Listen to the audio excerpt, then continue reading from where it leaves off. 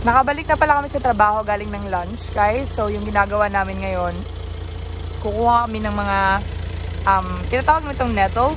So, ayan. Kukuha kami ng mga bato-bato para itatapak namin dun sa, kasi, di ba yung tubig, yung trough ng mga baka, yung palibot nun, merong area na sobrang naging malalim na siya kasi palaging na tatapakan ng mga baka, and sometimes kapag nagli-leak yung trough, pumupunta dun yung tubig, kaya nagiging malalim yung area na yon. So, tatapakan namin yun ng nettle, and then kailangan namin parang ipantay sa lupa para maging okay na siya at hindi naman mahirapan yung mga baka natin na uminom.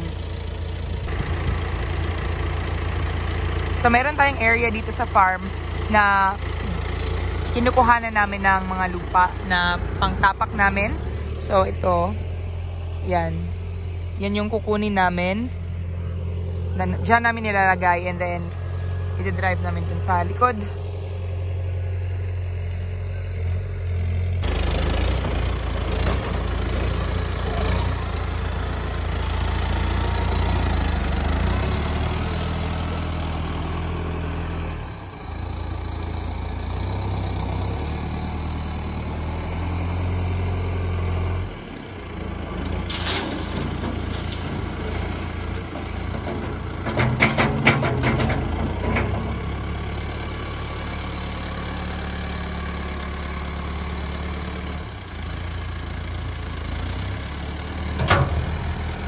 So, itong part ng paddock, guys, ginawa na namin siyang parang quarry. So, kinukuha na namin siya ng mga lupa sa tuwing meron kaming kailangan tapakan. For example, yung ating races, yung mga ganon. So, yun yung ginagawa namin ngayon.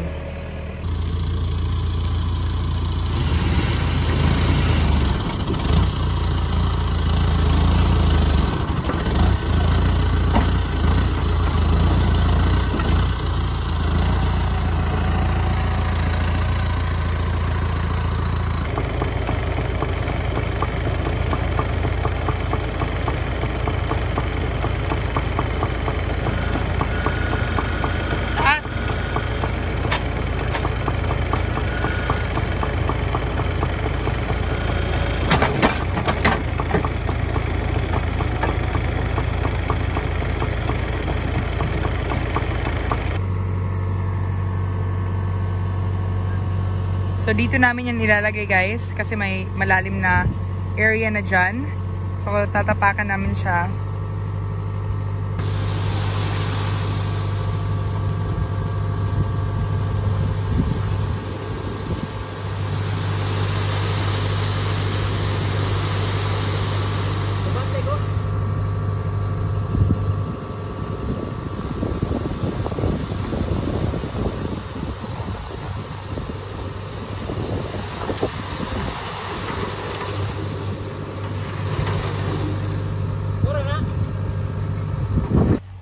Ang gagawin ko ngayon is papalahin ko yun para maging even siya sa area na ito. And kailangan pa ni Mike bumalik doon para kumuha ng second load. Kasi doon din sa kabila, kailangan din lagyan.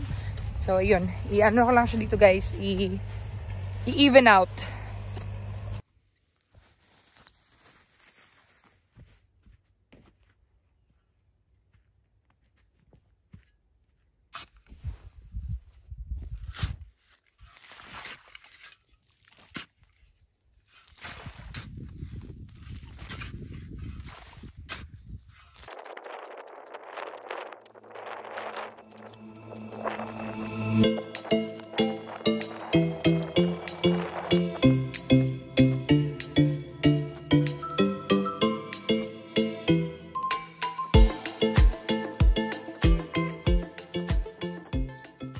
Ayan guys, so tapos na tayo i-level up ito.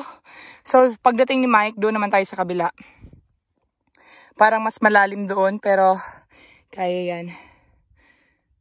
2 inches later.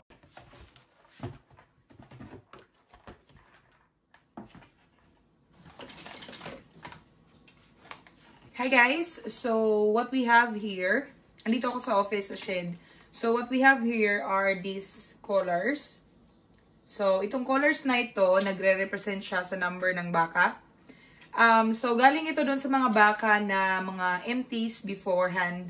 And sinend namin sila kasi empty sila. So, kinuha namin yung mga collars. And then, ibibigay namin ito sa mga heifers na. So, sila na yung papalit sa mga baka na umalis or na sinend namin last time. And, so, basically, ang ginagawa nitong collar na ito, aside from malaki yung tag number, so madali mong makita kung anong baka or kung sinong baka yung, say for example, nanganak, sinong baka yung, say for example, may mastitis, yun ba ganun. So, meron silang tag. So, yung gagawin namin this year, hindi na namin sila itatag sa tenga. Pero ito, this has been always here since we came here sa farm na ito. Meron na silang ganitong collar. So, yung ginagawa nito is, meron siyang antena and para siyang, kumbaga, Bluetooth, kumbaga. So, merong mga information na nagagather through here and then sinesend noon ng antena sa computer, sa internet.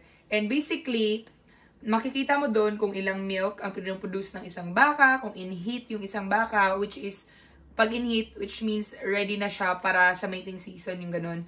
Pero ngayon kasi, meron silang ginawa na latest upgrades sa ganito. So this product, galing siya sa GEA, so GIA. Marami silang binibenta actually. Pero ito yung nanito sa amin, which is the collar. And hindi lahat ng farm merong ganito guys ha. So, depende lang sa employer or depende sa farm owner kung gusto nilang maglagay ng ganito sa baka. Which is very handy kasi hindi lang, yung in-upgrade nga nila, hindi lang siya ma-detect kung magkanong gatas ang binibigay ng pinoproduce ng baka kapag nagagatas kayo. So, yung latest nila is sinasabi din or nadedetect din ito kung anong oras usually kumakain yung baka, kung ilang oras or ilang minutes silang nakatayo at kumakain.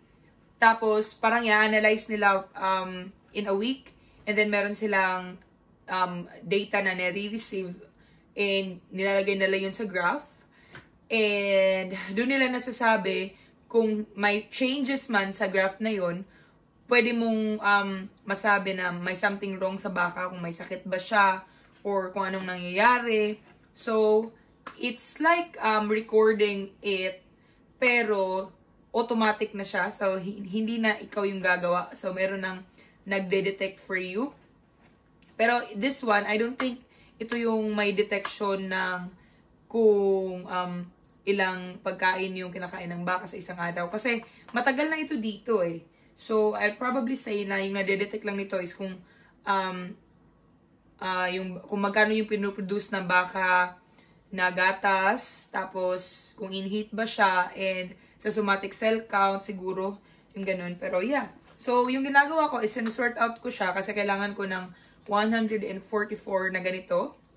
Pero probably, kailangan kong mag-save ng another 5. So, 150 yung aking isa-save para spare. And kung may kulang man, so bibili na lang kami ng another ganito. Kasi meron na kami mga numbers and ito eh. And hindi ito mura guys ha. 500 New Zealand dollars yata to isa eh. I'm not sure ha, pero it's not less than 500. So, nasa mga 500 to 1,000, I'm not sure. So, meron kaming 730 this year. So, 730 cows. Merong ganito sila lahat.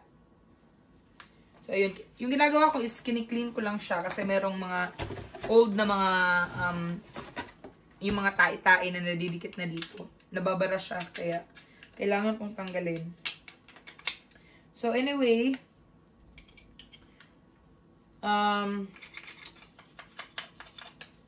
si Mike is nandun lang sa baba at may ginagawa lang siya. Pero tutulungan niya ako dito dahil pagkatapos nito, kailangan na namin ayusin yung aming mga cups, yun bang ginagamit namin sa paggatas. So, kailangan namin palitan yung mga liners. So, yun yung gagawin namin after this one para ma-prepare na yun kasi malapit na yung, well, hindi naman malapit. It's like a month from now. Not really a month. Like 3 weeks from now na yung schedule ng start ng calving namin. Pero, presumably, kasi meron ng mga nagsispring, which is yung pagsispring is yun bang nakikita mo na yung dede ng baka na naninigas na siya. So, it only means it's a sign kasi guys na malapit na siyang manganak. So, meron na kaming isa or dalawa na heifers na we think are gonna calve probably this week or next week.